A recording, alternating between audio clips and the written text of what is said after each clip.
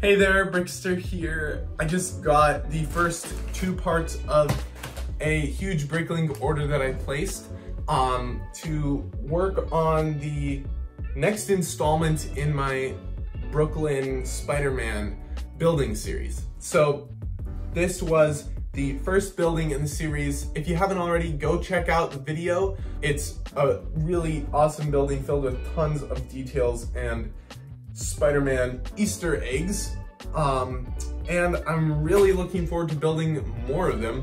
I already have some bricks from orders that I placed recently set aside for the rest of the street.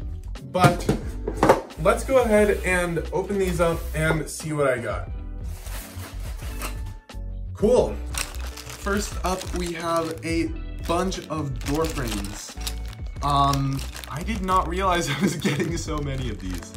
This is for, there's a building that's going to be like under construction, so this will kind of make up some of the walls probably, but yeah, that's more than oh, I remember why I got so many of the gray ones.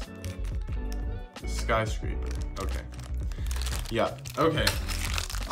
We've got a bunch of bricks here, for buildings, some gray bricks and brown bricks for brownstones. Set all those aside. Headlight bricks, always can use more of those.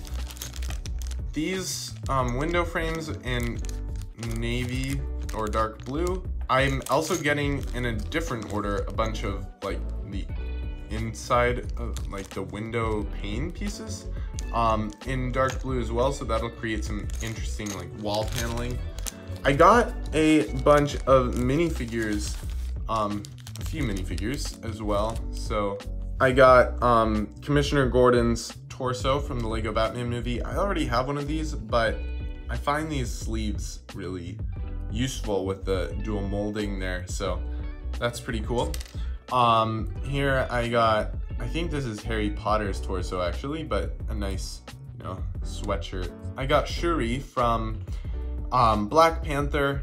I'm always looking to, you know, add more diversity to my minifigure collection, so that's really cool. I got some dude from the Lego Ninjago movie, but I liked his outfit here.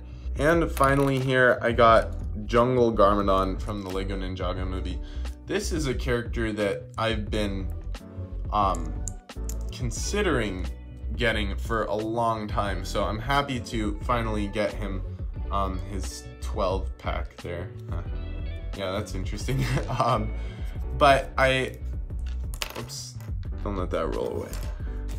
I really like this shoulder pauldron he's got here with the interesting printing on it. That looks pretty cool. And this hat of his is also quite neat. So yeah, some really cool figures here as well. Let's move on to the second package. All right, let's see. Oh, there's another package inside the package. Okay. Oh, dang. Let me pick up some of these bricks here that just fell. Okay, I was not expecting that. There's no other bag inside here holding some of these bricks. So yeah, this is just a lot of bricks. Oh, not just bricks. Yeah, there's a lot of bricks, gray bricks, and again, some pieces for more like brownstone type buildings. Gray bricks for the bank, I believe. We'll see how it goes. And then I did get a couple of minifigure parts as well. Here I got some more cool parts. I got this head from Madame Hooch, I believe. And it's kind of a weird head, but I was thinking of potentially using it for Doc Ock, kind of like in Spider-Verse. Then here is some Hydra henchman's head, just general good supervillain type look there. And then this cool hair here. So that's it for those 2 hauls.